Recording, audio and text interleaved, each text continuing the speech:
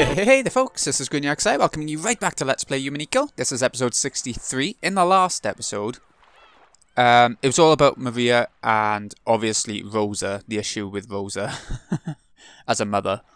As much as I love Rosa and she's one of my favourite characters in the game, in the story, yeah, she can be a right, you know, bi-personality, whatever it's called. She's got a few issues going on, we'll see, mentally.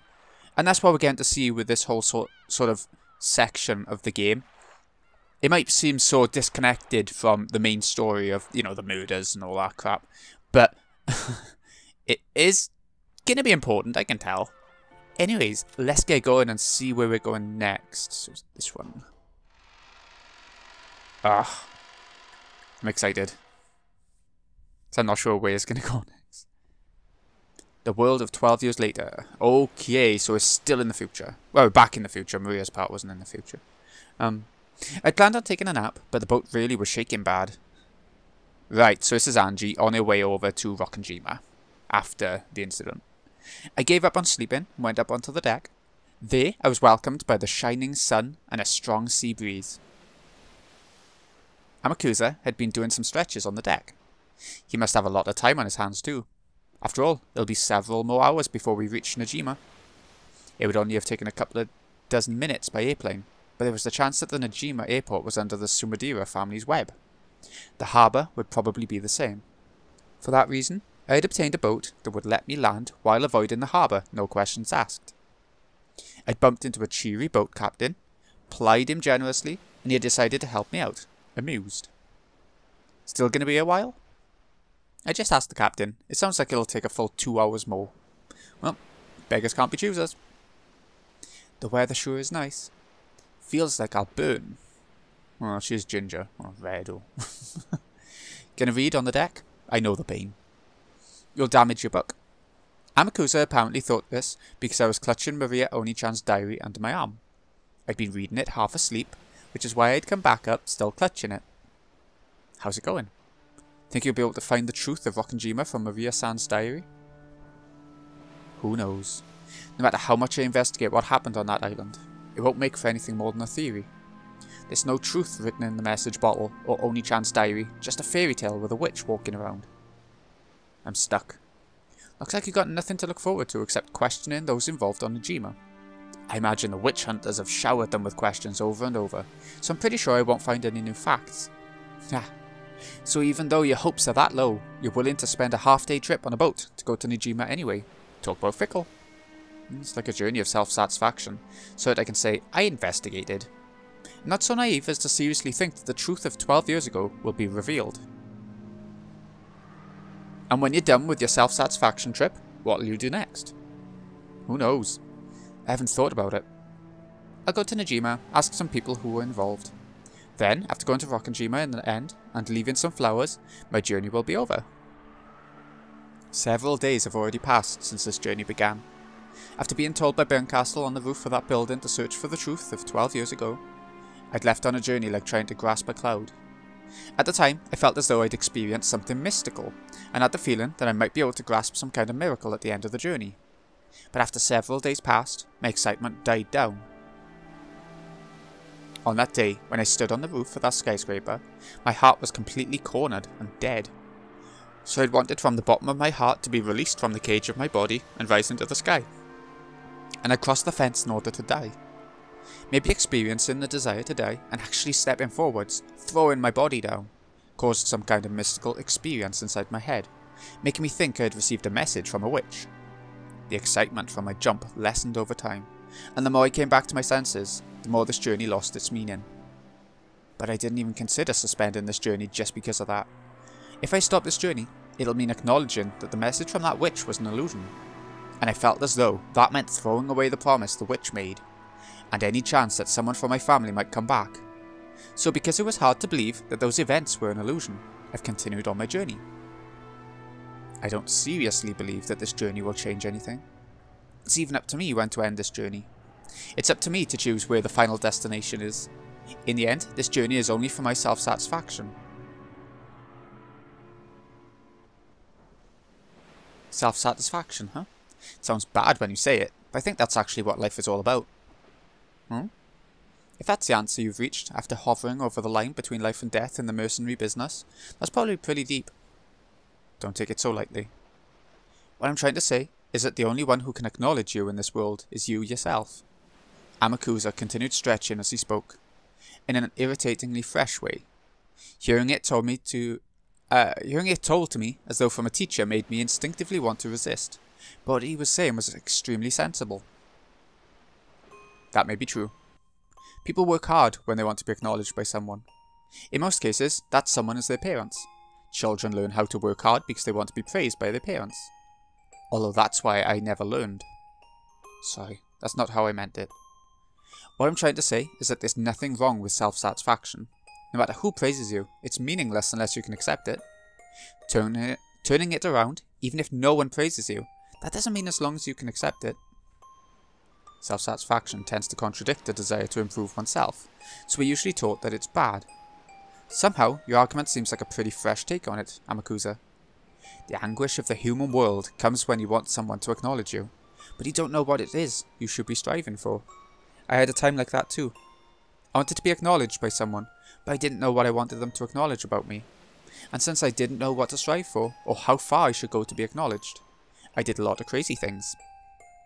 And the answer you reached was self-satisfaction? It sounds bad, but that's how it is. Rich is the one who is content with what they are, they say. If I'm satisfied with my life, it doesn't matter what other people say.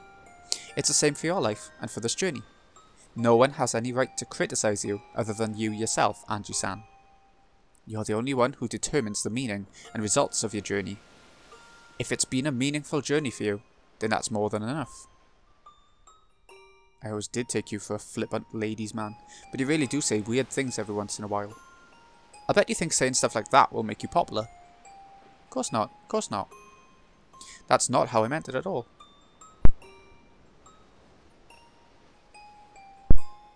Sorry, had to sneeze. Looks like you want to be alone. I'll head over to see the boat captain.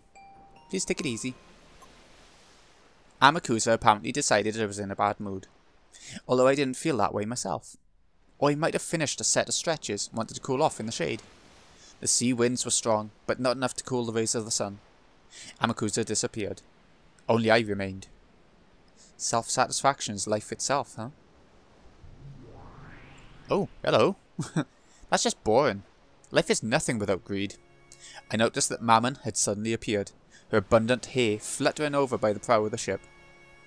It's true that a life of greed would be fun, but unlike you, humans have a limited lifespan. If greed is eternal, that means a person will have desires even in the last moment before they die.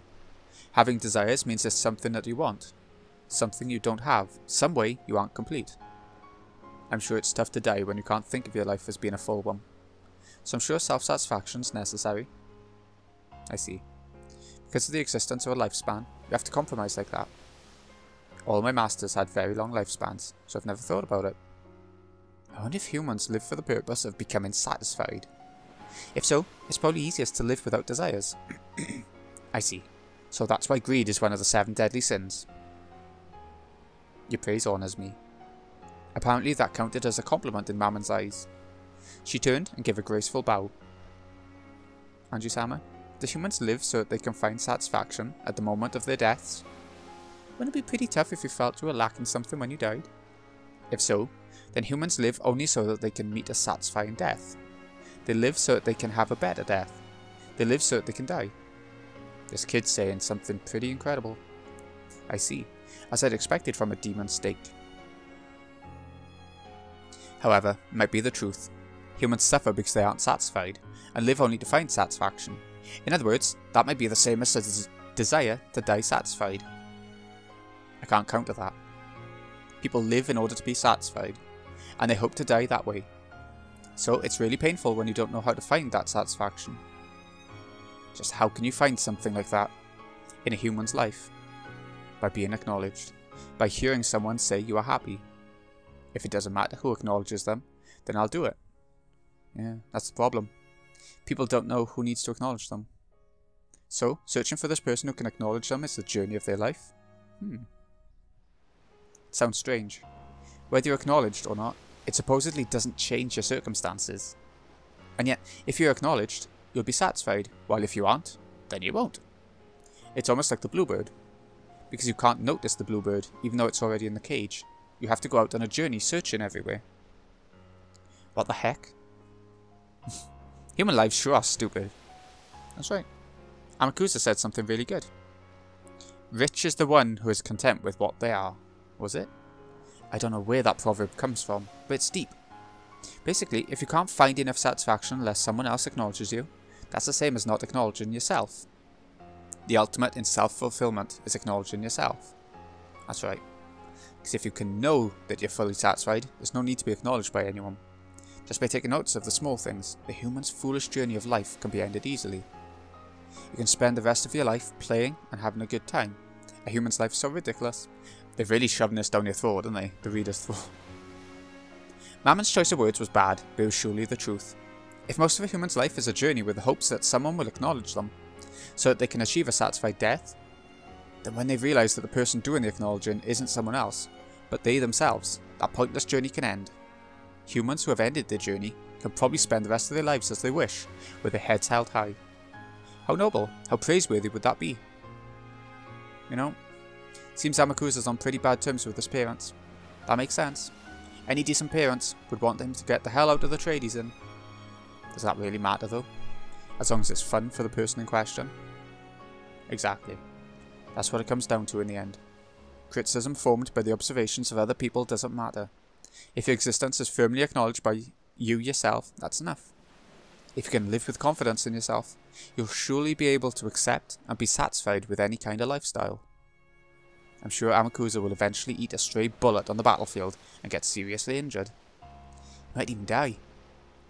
But I don't think he'd view that as something unfair. I'm sure he'd cackle about how that's also part of life.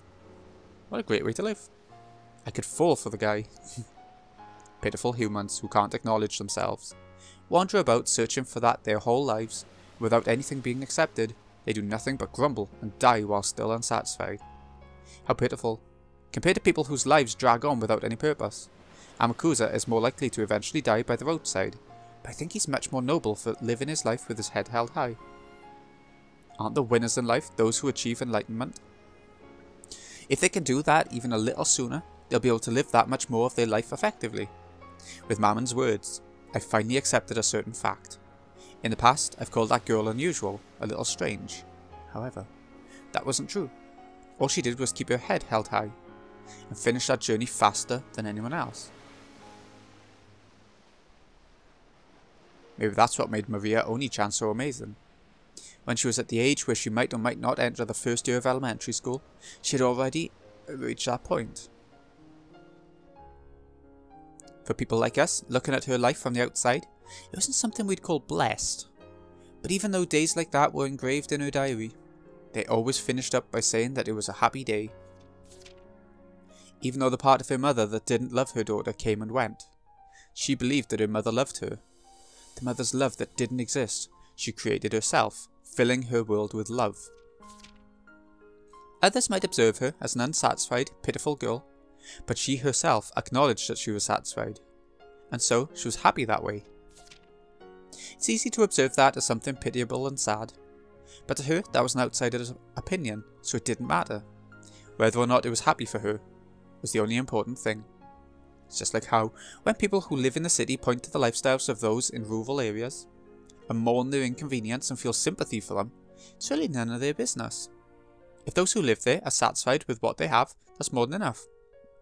I have found that myself. I live in a rural area, and you find that city people are very sort of, they do pity rural people because they haven't got everything in their immediate area. But you know, you can go on a train and go to a city and you'll be... you got the best of both worlds, essentially.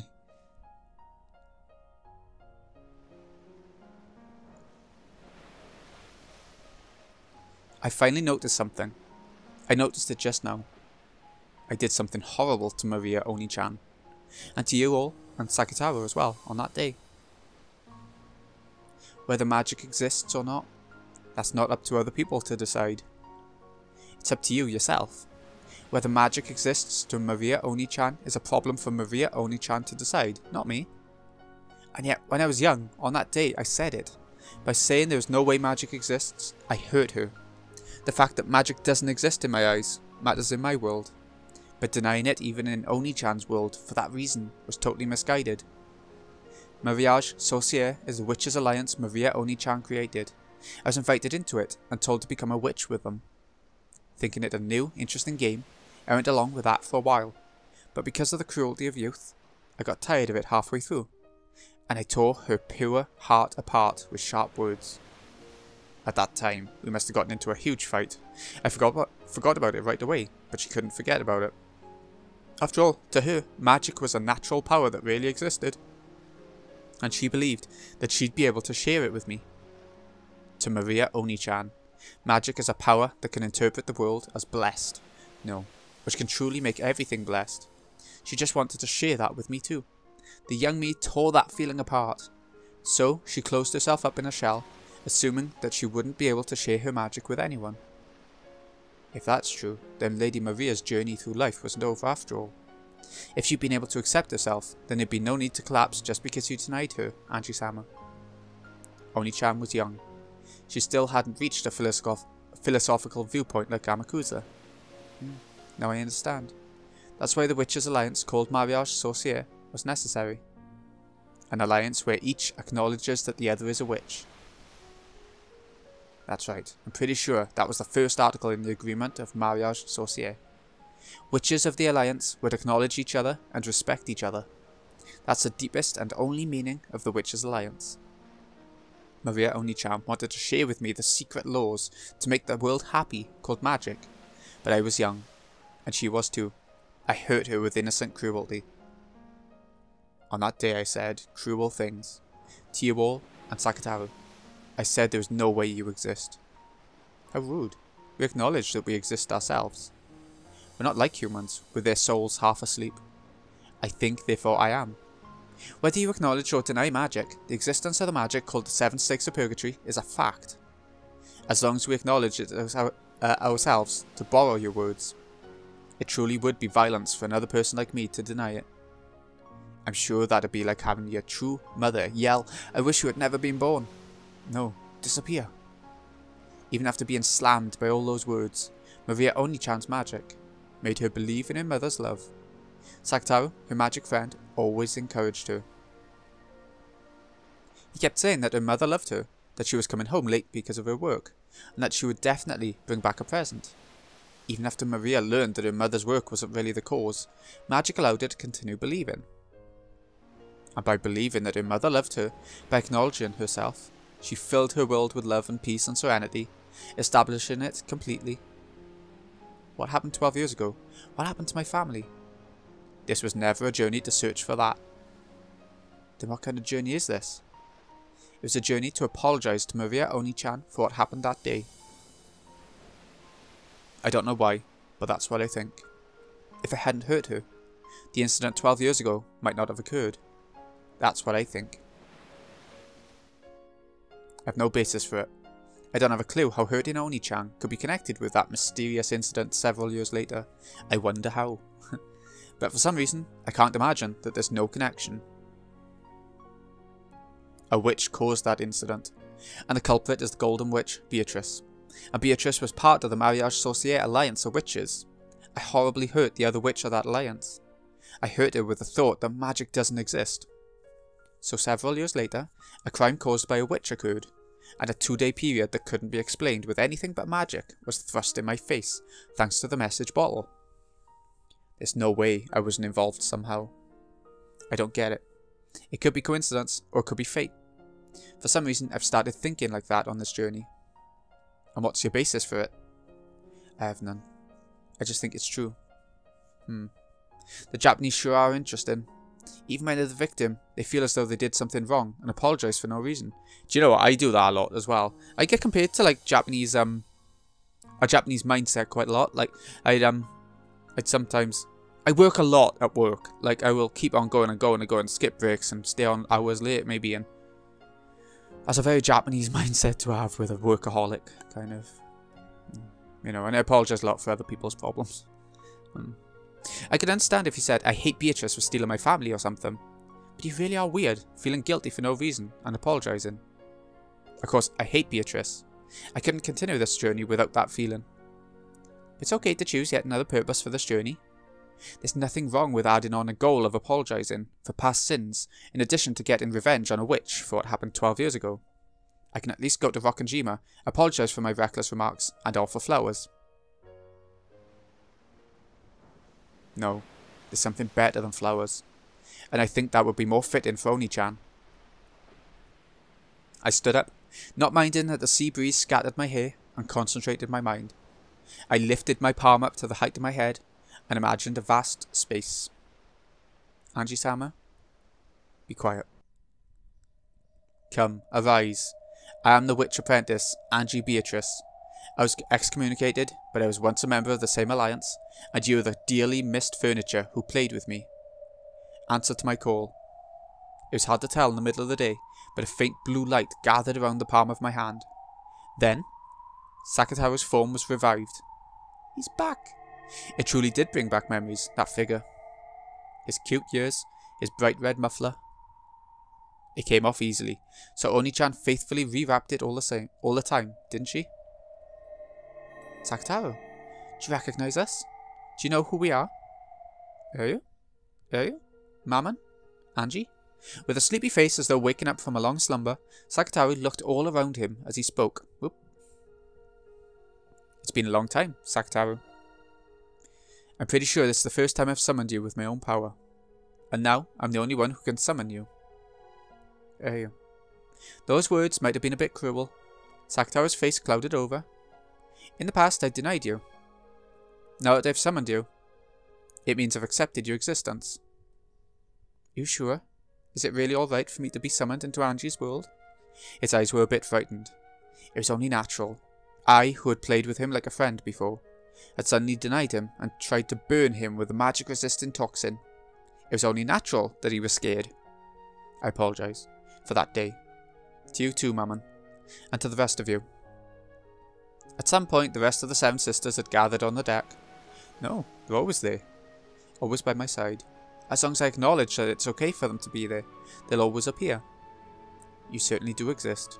Lucifer, and Leviathan, and Satan, and Belphegor, and Mammon, and Beelzebub, and Asmodeus, and Sakataro too. You sure? You're one challenging Beatrice-sama, Angie-sama. It's okay for one in a position of denying witches to acknowledge us. As to whether magic exists or not in my world. Sorry, but let me put that on hold. It's not like I myself acknowledge the existence of magic. But then, doesn't that contradict the fact that you're acknowledging us? It's because magic exists for people who believe, even if I don't. If someone believes, then magic will exist in the human world. That fact won't change in the slightest whether I believe in magic or not. No, it mustn't change. That person just had to hold their head up high and believe in their own magic. I acknowledge that.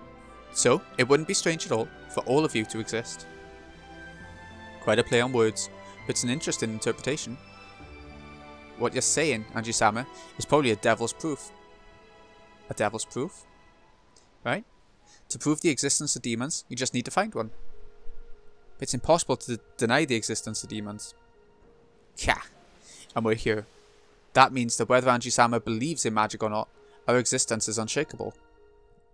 The magic-resistant toxin is disappearing from Angie. You're right. Even though you're in a position of denying magic, why? That's probably because I learned what it means to respect and acknowledge. Right now, I might be able to understand the depths of Maria Oni-chan's and Beatrice's magic. In the past, I didn't believe in things like magic. Thinking something like that couldn't exist, I acted like I was closing my eyes tightly and couldn't see anything. But now, I'm different. I get the feeling I can look right at the thing called magic and close in on its true nature. How frustrating. It's truly rare to find a human so free of the magic-resistant toxin in this day and age. And she has such an uncommon genius for being a witch. That's right. If Angie-sama tried to become a witch right now, she could grow to be a great witch, maybe even at Beatrice-sama's level. Even so, she acknowledged our existence and is our master. Most likely, Angie-sama will be our final master. Let's think of this as our final service and apply ourselves to the fullest. Blah. I just can't stand that Ange-sama still doesn't believe in magic herself. Ange-sama, please believe in magic too. Feels like a waste to finally have a master and have it not be a witch. Even though you have outstanding talent that could make you one of the greatest of witches, your goal is to attack witches. So frustrating. Well, even so, that's your life, the way you live. And in the world where you've decided that, there's nothing we can do to complain. Thanks for understanding me. Yeah, whether magic exists to me or not, that's up to me to decide. Regardless of whether magic actually does exist somewhere in the world or not. When I think about it, this world is so vast and yet so small. Billions of people live on the earth, but I probably won't meet even 1% of those people. Even so, I will speak of a world. My world, which doesn't know even 1% of the world. I'm not qualified to deny the laws of a world I don't know. So just because magic doesn't exist in my world, I can't deny that magic exists in a world I don't know. That makes it a true devil's proof. No, maybe it's more like, when in Rome, do as the Romans do. I could be confident in the world I know. So even if that's denied by a complete stranger who doesn't know a thing about my world, that's nothing to worry about. And in the same way, I've got no right to deny a world I don't know, just because I don't know about it. Therefore, regardless of whether there's magic in my world or not, I can't deny the magic Maria Oni-chan taught me. Who are you? After all, even if you've never seen it, magic exists. Yeah. That's why, as I've already said, you friends of the Witches' Alliance, Mariage Sorcière, can't be denied by me or anyone else. I proclaimed that most important part again. Even though the sea breeze and the crashing of the waves were noisy, it was a time of silence. Both Sakataro and the Seven Sisters of Purgatory reflected upon my words. And probably I did too. Does magic exist? Do witches exist? While ignoring what the answer would be for my own world, I acknowledged their existence. That contradiction was what I proclaimed so boldly. Thank you, Angie. If you'll acknowledge that much, can't you acknowledge witches too? No, that was a foolish question. You already have a clear answer to it. Sorry. Though I do acknowledge that witches might exist somewhere in this world, but that doesn't shake my world. You don't acknowledge witches or magic. You'll definitely expose the truth of Rokkenjima. Right? Yes. That's my world. Even if a real witch exists, I won't acknowledge it in my world, no matter how much that witch tries to convince me. Your position is to attack witches, Ange-sama. And I understand well that you haven't the slightest wavering in that feeling. Wear your furniture, the Seven Sisters of Purgatory. We will always be by your side. We'll always be waiting for the day that we can be useful. Although, since you don't believe in magic, we can never be anything more than people to talk to. That's enough for now. We've been left room to exist. For that alone, we should thank and acknowledge Ange-sama. In short, all of us are all together again. There you. Yeah! Sakataro, let me squeeze you. When Sakataro was overcome with emotion and tears came to his eyes, the Seven Sisters closed in and mobbed him. They were also celebrating a long-missed reunion. In their existence is permitted, if their existence is permitted, they're definitely capable of existing here. No, even if I don't permit it, they can exist. Because I acknowledge them, they showed their reunion's joy to me as well. As I watched over that scene, I reflected over what this journey of mine meant.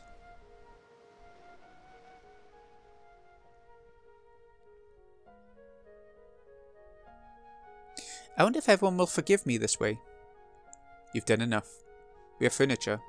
Just being summoned, just being allowed to be by your side makes us happy. There you. Angie, thank you very much. Come to think of it, why was I able to summon Sakataro? It's the other way around. Why wasn't Oni-chan able to summon Sakataro? Maria Oni-chan had despaired, thinking that Sakataro had died, which meant she hadn't been able to summon him like this anymore. In the past, Oni-chan said it was more advantageous in a summoning to have a vessel.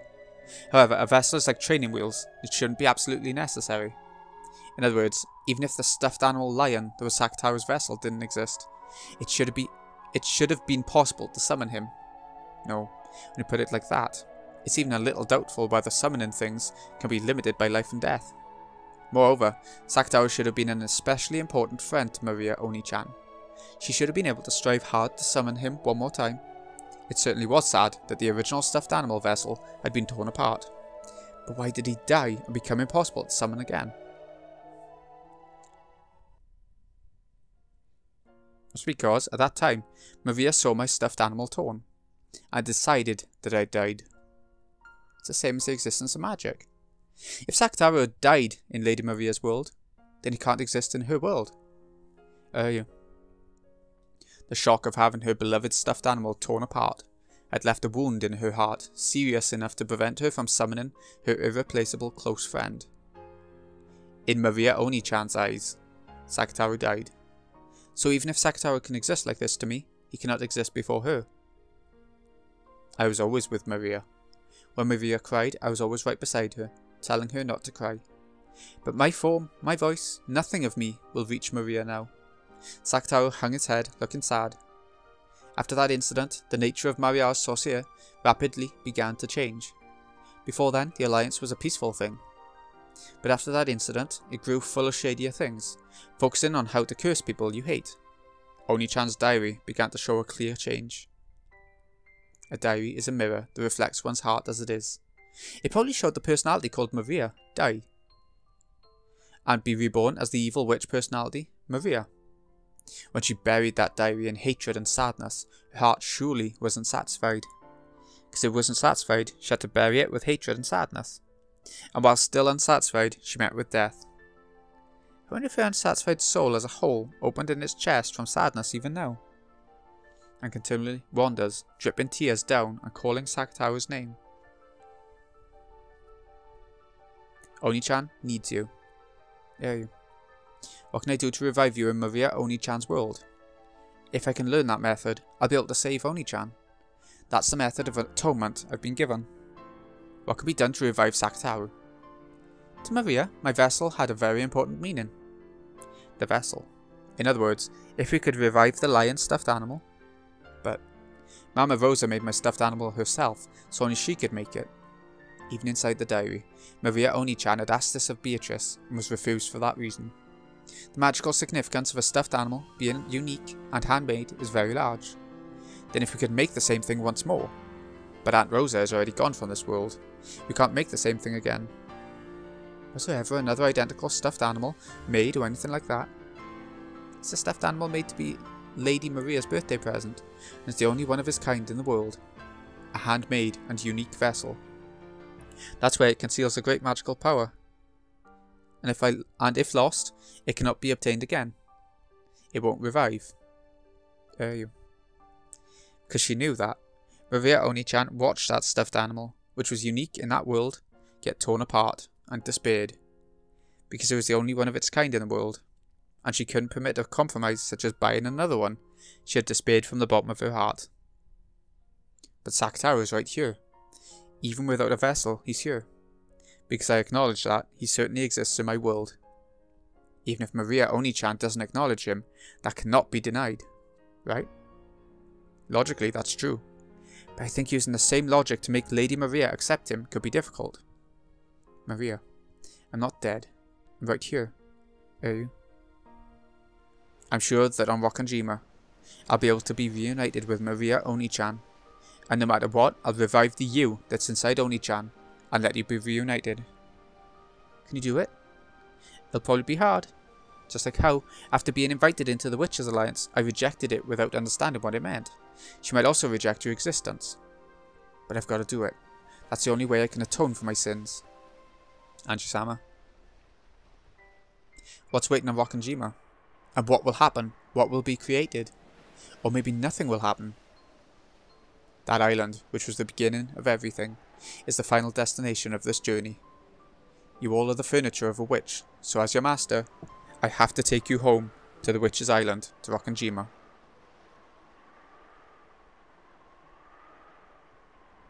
Even though the rays of the sun had been so strong, at some point clouds had started to hang down. The spray that hit my cheek might not all have come from crashing waves. Anji-san, looks like we're going to get a bit of a shower. Maybe you'd better go below deck. Amakusa called out to me with an expression that said, "Oh, you're still here?" When I looked up, I saw that the island's silhouette had gotten much larger. We might reach land very soon. I remembered that the weather report had mentioned scattered rains. The sky wasn't dark enough for rain clouds. It'll probably be just for a short time. Even though the rain was light enough not to be a pain, having rain start to fall as we approached the island felt like some kind of fate. It was raining on October 4th, 1986 as well. I'm approaching the Rokkenjima of that day, and not just in distance. I went back down with Amakusa. He was carrying what looked like a really large and heavy golf bag. It was something Amakusa had brought back with him on a day when we'd split up. I didn't inquire as to its contents. It was hard to imagine that there were anything peaceful. I won't go so far as to ask what's inside, but it looks heavy. Why are these things so darn heavy all the time? A French instructor taught me something interesting about that once. He said they should always be heavy. After all, a human life is heavier than the world, so these should be even heavier.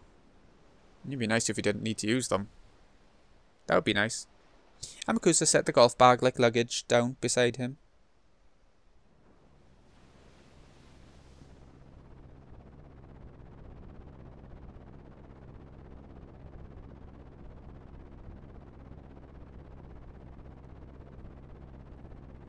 A two-propeller aircraft touched down on the runway. Considering the weather, it couldn't have been a pleasant flight. Everything after this flight had been suspended due to weather. Cutting through the drizzle as she traversed the runway, Sumadira Kasumi entered the lobby with 2 black suits as guards. The 4 black suits who had been waiting inside the lobby stood up and respectfully lowered their heads in salute. Kasumi-sama. Propeller planes certainly do shake. I wouldn't want to ride one again. We have a car prepared. Please, this way. They got into 2 luxury cars that had been rented. Ange should be heading for Rokkenjima, a deserted island. How convenient. You've arranged for some tools, I take it?